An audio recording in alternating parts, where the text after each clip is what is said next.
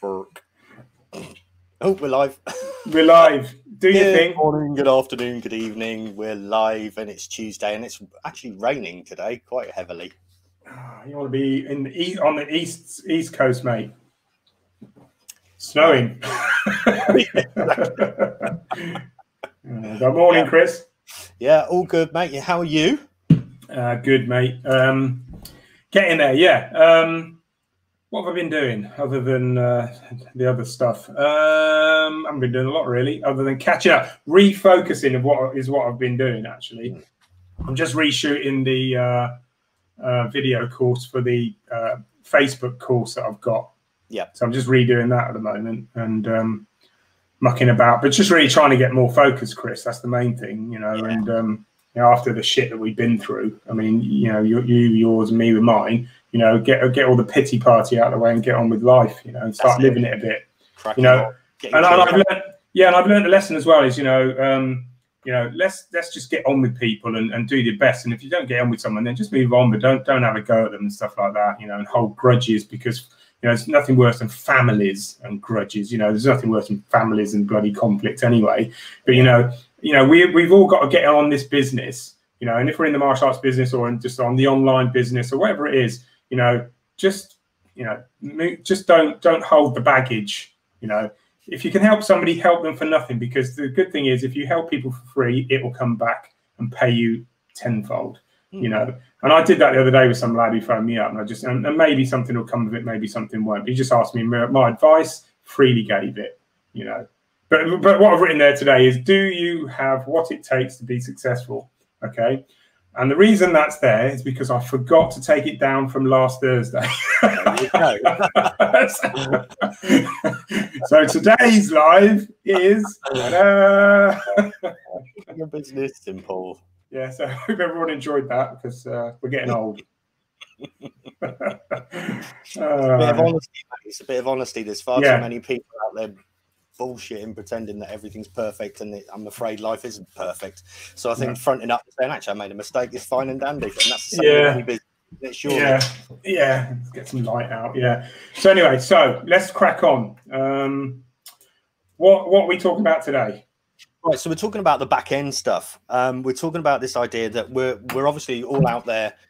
We're looking for business. We're looking for new students. We're looking to grow our revenues. We're looking for all of these things, whether it be, you know, doing your retail marketing, so your internal stuff. So you're doing your retail, getting people on courses, you know, your seminars, your workshops, and all that kind of stuff when things are open and you're able to do these. And then you've got your external marketing. So you're looking for the new students. You're looking to get people involved. Hopefully, by now you're looking at getting people onto your online course, getting a bit of membership going for your online stuff as well as your live stuff as things are going. But what about the back end? Because one of the things that's happening at the moment is, hopefully, if you're anything like the guys that we're working with, you're getting a lot of inquiries because everything is shut. Whereas you're still able to deliver your service online, you're still doing your classes, you're still doing all the stuff because you got your stuff together and you're still cracking on, you're still serving. So you're still getting inquiries. What do you do with them? People often get inquiries and go, oh, well, I can't fit that one, or I can't do this, or I can't do that. They'll get a lead in and don't do anything with it. So we're just talking about the follow-up. What do you do? What's the back end? Yeah, because I was watching a video on YouTube the other day, but from an internet marketer, and he was saying that one of the biggest problem is that, you know, people get into online marketing and they focus too much on the sale, you know, too quickly, too often, which is the most important part of getting revenue in the door. Obviously, you know, it makes perfect sense, but they don't realize that the money's in the list. And this isn't something new that we've come up with, but it is a fact that if you've got a list of people who are qualified leads, regardless of what sort of level they are and where they are, you know, in the grand scheme of the roadway, then whether they're walking on the path, they're in the slow lane or in the fast lane, you need to actually have those people on a list and somewhere where you can actually follow up for them. And the problem I see, and we've seen in the martial arts industry for so many years, well, not just in the martial arts industry, it's just in general, if you're selling a service. Yeah, if you're selling a service or a product, you know, we focus on the sale too quickly when instead of building not just the relationship, but also building up the list in the back end, that's actually something you can refer back to at some point daily or weekly, you know, it should be going into some sort of autoresponder where you're sending them emails, you're sending them follow-ups, you're sending them information, they're learning about you. They might not be ready to buy yet. That's where we're focusing on. We've always, funny thing is, we've always focused on this, but if you just focus on the person, guys, don't focus on the person who's ready to sign up now. Focus on the ones who want some more information, as well as you'll pick up the ones who are ready to buy. If your system's right, Chris, yeah, totally. And you've got the right message on your website or your landing page, you know, hopefully your landing page. Don't use your website for sales. There should be some sales there, but just don't use it. Okay, use a lead magnet and use a page. Anyway, so sales page. You'll mop those up anyway, but get the ones who aren't sure. And this is what we're talking about this before, haven't we? You know, where it's like you've got the 5% at the top, which is the little tiny piece of the marketplace, which most people unfortunately aim for. I mean, that's really difficult target practice, to find the 5% that's ready right this minute. And then you've got 45%, which is quite a big chunk of the marketplace, which is going to take up to 90 days to make any kind of decision. You know, they want to build trust, they want to build a relationship. And then you've got the next 50% after that who may or may not ever do anything. Okay, so think about that. Nice one. Yeah. Think about that. You know, it's that kind of, what are you doing over the next 90 days? What stories are you telling? What information are you giving out? What are you talking about in general? Or are you just saying, buy my stuff, buy my stuff, buy my stuff? Because I'm afraid that is a really boring message and people don't want to hear it. So you've got to be doing something else. So what is it? And it's the back end. And this is where you have to give a FERC. Okay, this is my new thing. You have to give a FERC. So FERC, really simple. FB message, so Facebook message, email, okay, to follow up and do all the things you can do with email. Just remind people that you're there, okay, and then convert. Okay, FERC, give a FERC. Now, just because I've moved down to Devon, all of a sudden I've got an accent. So it is FERC. Just do those 4 things. And it's kind of like, oh, yeah, I just need to remind people. Oh, yeah, I just need to follow up. Oh, yeah, I can send them a message. And, oh, yeah, at some point I can convert them. Because they'll ask you. They'll literally say, how can I get involved if you've done the job right? You don't have to, you know, nail them into a corner and go, right, you're having this. You know, how can I get involved? So sign up today, or something stupid going on. So run through FERC again, because I'm sure the guys want to know what this is. This is serious. Before you do though, me and Chris were talking earlier, and I'm chatting to him about stuff, and he's looking like this, and he's writing. I thought, what's he bloody? Is he listening to me? And he went, FERC, Dave. Excuse me. And if you're tuning in now and you wonder what FERC is, okay, and why we're laughing, this is serious. Write this down, Chris. So basically, all you're thinking is 4 things. It's really, really simple. Okay, so you've got your Facebook messaging. So Facebook message people just to let them know, hi, thanks for your inquiry. Oh, I saw you looked at my stuff. You've liked our page, or you made an inquiry, whatever it might be. Facebook message. Just give them something from Facebook to follow it up and ask them to go here or go there or like this or do this. Email, get them on your email list so that you can email them with some information. And obviously, if you're doing the funnels like we've been talking about, hopefully they're getting something free off you. Remind people that you're there. So telling your stories, doing your videos, doing all of that kind of stuff. And then at the end of the day, convert. When they say to you, oh, how can I get involved with your online course, with your real-time school, you can go, well, this is what you do, and they'll go, oh, lovely, thank you very much, where do I sign? That's it. Let's go through, what was number 3 again for the R you said again?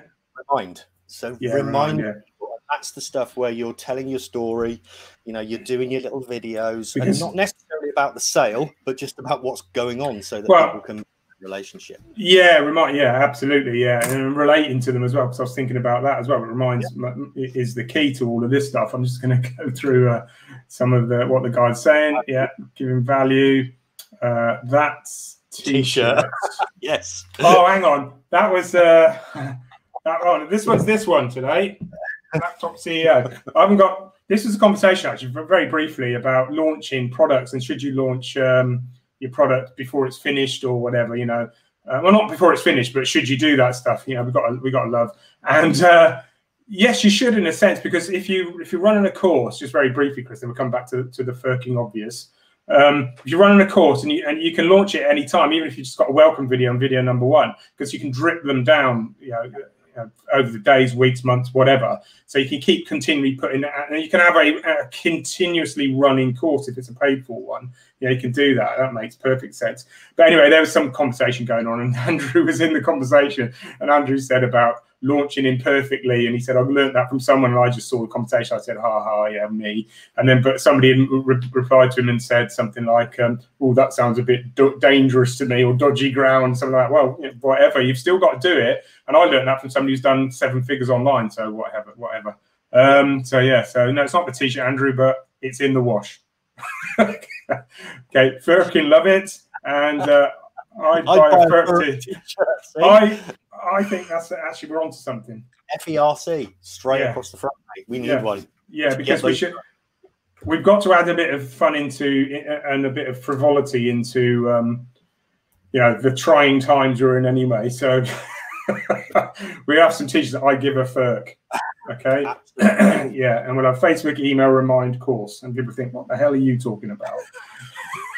So there you go. So Facebook. So let's just dive through these one at a time. The Facebook side of it. Obviously, everyone's caught up in the Facebook ad side of things, but you need to keep chucking money at those. And if you don't continually throw money into your ads and you're using your Facebook pixel, you're not going to get the information back that Facebook wants to give you from the results that you're getting through your ads and your click-through rates and all that stuff, and your return on ad spend, which is the end result you need to focus on. And it is a complex thing. Even I don't do much in the way of Facebook ads, but it is an important part of your mix. But the big part that's missing is the organic side of it. And the organic side of it is the continually posting and reminding people who you are and having a daily schedule of different subjects that you can talk to people and get them to relate to. And all of the guys that I'm coaching at the moment are using the Facebook organic side of marketing, and they're all getting their schedules together. Some have just gone, you know, OCD on it. But when you look at their Facebook pages and the insights, Chris, you're seeing the engagement and the reach jumping 100, 200, 300, 400, 1,000% on some of them, you know, just through that. And also page likes. Get people to like your page, because if they like your page and they're somebody who's new, they're going to see your posts when you're actually sending them out, or they're going to get notifications, or they should do. Okay, but who knows what Facebook are up to? So that's the main thing. Then got that ability once they're in your group, on your page, whatever it might be, you've then got that ability to follow up with them and send them interesting stuff. And that's the key bit: interesting stuff, not you want to buy stuff. Interesting stuff that's going to help them engage. So that's the whole point of Facebook. It's the engagement side. So just remind yourself: engagement, rather than sell. Yeah. Because if you're engaging, people get interested, they like what you're doing, and that builds trust. Why do you need to build trust? Because if you're ever going to take any money off someone, they have to trust you. Yeah. It's simple, and that's what your Facebook can be. It's a great way to build that trust and engagement. And then the next one, obviously, is your email. And your follow-up. Yeah, do your email marketing. Make sure you've got an autoresponder in place. Create automations. You know, make sure they're even right down to the way you write your emails as well. I mean, we're great followers of Frank Kern, aren't we? And keeping it simple and all that sort of stuff. But you know, that's what he says. Keep your business simple. So make sure your emails are to the point, but create a story in them. But make sure you write them the right way as well. And don't have them going right across the page. You need to have short sentences. He was talking about, I remember him talking about some author, Chris, and he said, this guy is a brilliant author because of the way he writes his stories. You know? And they're easy to read, and they're short chapters. They're about 2 or 3 pages, chapters long. They're brilliant. You're going, you know, even if you want to have a seat, just read a quick chapter. You're not some bloody great long trilogy like Lord of the Rings or something. I'll tell you who it is. Hang on. I've got 2 or 3. Frank Kern books said you should read this guy if you want to learn sales copy. Oh, I've got a sticker over his bloody name now. There you go. Him. James Patterson. Yeah, James Patterson. Another one. And I've got absolutely millions of James Patterson's books up on my bookshelf. A couple of others out as well. Yeah, but that's the type of thing. So if you're doing email marketing, it's got to be simple. It's got to be to the point. You've got to use headlines, tension, a pattern interrupt, tension grabber. Qualify your people you're talking to if you actually got a specific message as well. Don't just blurt it out to try and sell to everybody. You know, if you're selling to 4- or 5-year-olds, say, is your child 4 to 5 years old? If they are, read on. If you're just saying, oh, I've got children's class, if you're interested, blah, blah, blah, because then you get to the point of it and the sales point, and it's for 4 to 5-year-olds, and they got 6-year-old, they just wasted their time, and they're not, and your time as well. So you want to qualify, because the less is more. Mm-hmm. So the less people who are qualified is great, because you've more chance to sign them up. It's kind of funny process, that one. Yeah. And then you've got a remind part, Chris. Yeah, so that's literally about reminding people that you're there, reminding people about the service that you provide, reminding people about the results you get. And so that's telling stories, you know, it's the wins that your students have. It's the kind of things that are going on at the moment. I mean, all through lockdown, when it started to lift and people were able to get into their classes, it's kind of like, tell them about the cleaning. You know, tell them how clean it is. Tell them how amazing it is in your school and how safe everybody is. That's a great story. Yeah. And it's kind of like, we're still delivering our service. We're still doing it. We're in lockdown, but hey, we're still doing it. So that's all story stuff. That's a constant reminder. Oh, these guys are still there. Because guess what? You know, all the ones that aren't doing this, well, they've gone, disappeared into the ether. And when they suddenly come back and go, oh, I better start marketing again, it's like people will go, yeah, but you've only been here 5 minutes. Because they haven't been there. Do you see do you get that? Well, continuous story, the messaging that's going on. You know, remind people that you're there. Remind people that you're still doing your stuff. So it's really key, really key. Yeah, yeah. And you know, we've just gone through really what I would say kind of like a 5-year learning curve in 9 months. Okay. Yeah, I don't know if I went Daleki then, but yeah, we really have gone through that massive shift in learning. And changing the way we do business and learning online marketing. You wouldn't have learned some of this stuff. Some of you just wouldn't have learned it anyway because it wasn't important enough. Now it is, and you get it, which is great. And then number 4 is for FERC, is course. No, convert. Oh, isn't it? Oh, right, courses. At some point, I'm not listening today. Courses.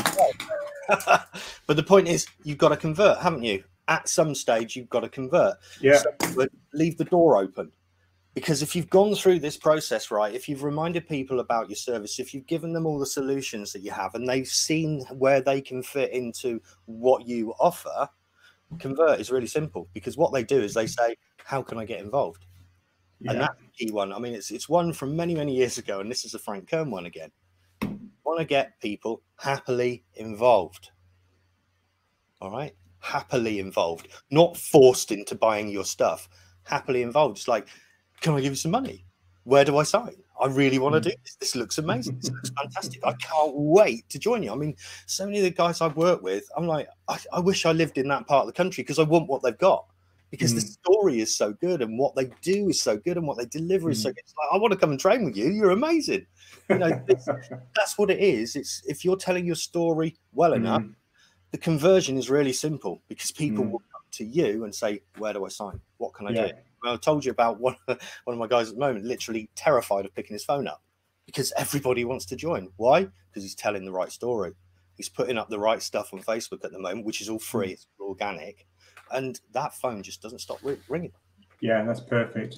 We've got one more comment coming up. I don't know what Andrew's on about. He said this, but don't know. We'll have a look, Andrew. He's as mad as us. Yeah, so you can all go and FERC off and sort your things out because I think that's quite a nice one there. Facebook, email, remind, convert. There you go, got it right. Yeah, that's how I knew it was because I couldn't remember it. It's a new one. Yeah, it's a new one, but keep it simple. If you're doing stuff, don't overcomplicate the graphics and things like that. You know, split test things. You know, split test a real simple page with a picture with a video and see how it converts. You know, do a 50-50 split if you're using ClickFunnels or something like that, and you can see how your message is getting out or what people see and how they relate to a certain keywords as well in your subject line as well. So, but you've got to have a lead magnet. That's another subject. That's another one together. Okay, Chris, we better go. Yeah, we'll talk more about that on Thursday, maybe. Yeah, we've got one more comment coming up. Sorry, I meant Sandra again. Sorry, I meant about marketing even through all of this. Yeah. Yeah, absolutely, mate. Let's have a look. Yeah. Spot on, Chrissy. You're spot on. What Andrew hasn't seen, though, are those funny lights you've got that seem to be some sort of antenna. Do you want to show the lights? That's right. Because maybe, well, Chris has an electronic lobster in his house. There's a story to that as well, but we won't go into it. Silly. Okay, mate. Right. Okay, guys, go and crush it today. And we'll see you all on Thursday. Yeah, have a good one. Give us the thumbs up, Chris. No